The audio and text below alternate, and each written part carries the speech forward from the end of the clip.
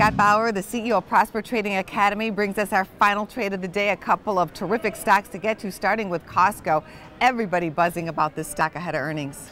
So, not to be a Monday morning quarterback, but when this thing was trading 285 just last week, we actually took a long position to this. Now, we got out of that on this run up, but they do have earnings after the close today.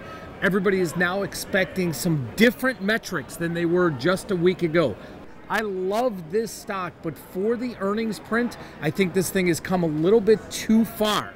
So what I'm actually looking to do, Angie, is sell an iron condor. Ooh. Okay? An iron condor, it may sound really tricky to you folks. It may sound complicated. It's not.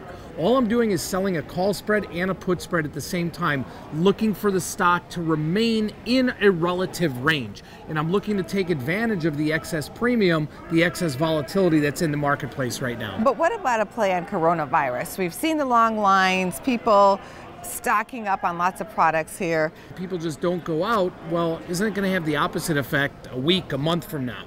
I'm not looking at it as that at all. Let's take a look at JP Morgan. What do you see happening here? Love the dip on JP Morgan and some of the other big banks. I mean, after the Fed cut that we saw, which didn't really surprise too many people, the big banks, they took a little bit of a hit. Interest rate margins are down. But however, you look at JP and maybe even a Goldman Sachs, and these things have withstood, these stocks have withstood just massive, massive hits to interest rates.